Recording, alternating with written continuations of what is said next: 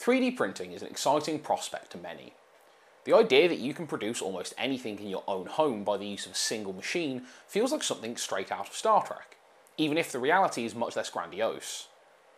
The Aquila S2 3D printer from Voxelab is a filament-based 3D printer that can reach incredibly high temperatures, both in its hot point and on the heated and textured bed. But do those features mean that this is one of the best printers that you will find in this price range?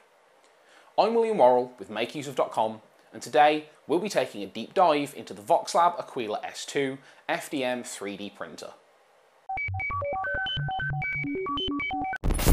This is a self-assembly 3D printer that also comes with a spare nozzle for the extruder, a stand for your filament, some filament to test the device with, and some general tools such as a scraper and needle. It also comes with an SD card and an SD card reader. Now, the SD card has a few test prints that you can run once the device is all put together if you want to get a good idea of the sort of thing that it is capable of. However, the SD card reader is a bit interesting. After a few reads it stopped working, and in the end I've mostly just had to avoid using it. You'll receive some very simple instructions to build the device, and each piece is carefully labelled so you can be pretty confident that you're getting everything just right. All in all, it took just over an hour to put this thing together, so as long as you've got some experience playing with Meccano or Connects in your past, then you'll probably get it together without too much concern. Once it is put together, it's simply a case of inserting the SD card with your patterns on and it's pretty much ready to print. Some of the key features that make the Aquila S2 so appealing include its ability to work at insanely high temperatures, the fact that it includes a direct drive extruder, and that it also includes a magnetically attached removable build plate that features both a rough and smooth sides.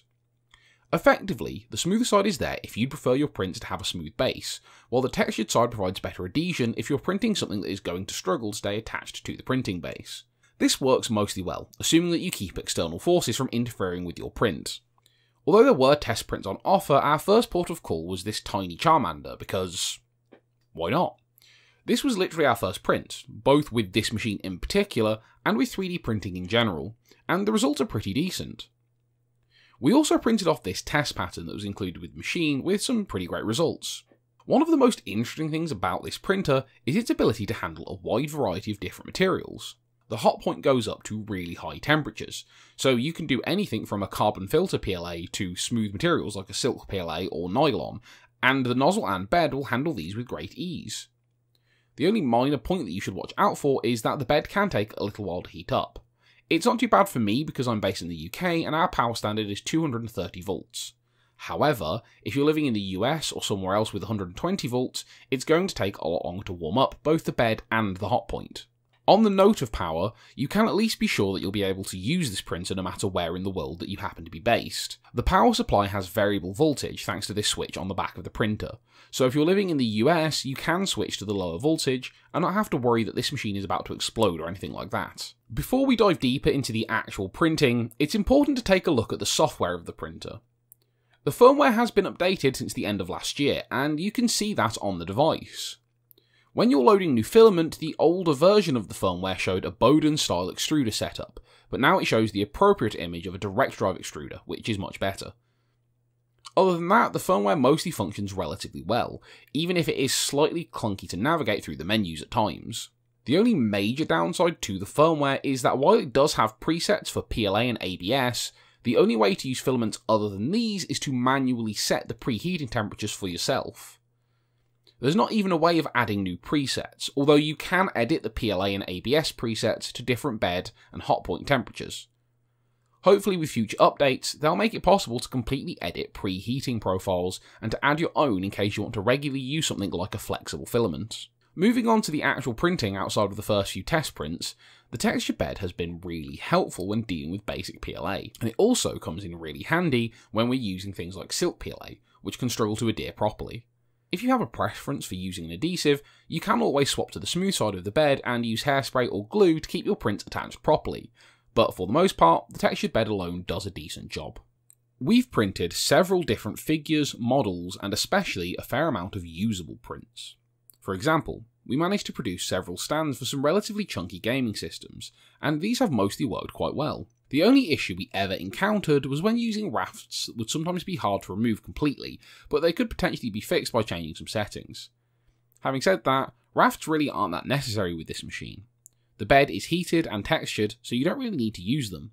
Brims will work just as well, and they don't get badly stuck to your prints when they're finished. As you can see, we managed to get a decent level of detail in a lot of these prints. The Usagi feature has a lot of fine details, and they've mostly come out quite well.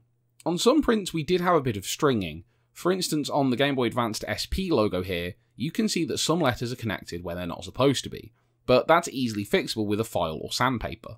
Some of the best results we had were actually from the black silk PLA, which resulted in a very glossy finish on this trinket dish, and a slightly less glossy finish on this Game Boy Color stand. We also did try some stranger filaments, such as this wood PLA. This was less successful, but that's almost certainly to do with this filament having pretty narrow requirements when it comes to printing with it. We tried to produce a wooden egg, and unfortunately it was very stringy and mostly fell straight apart.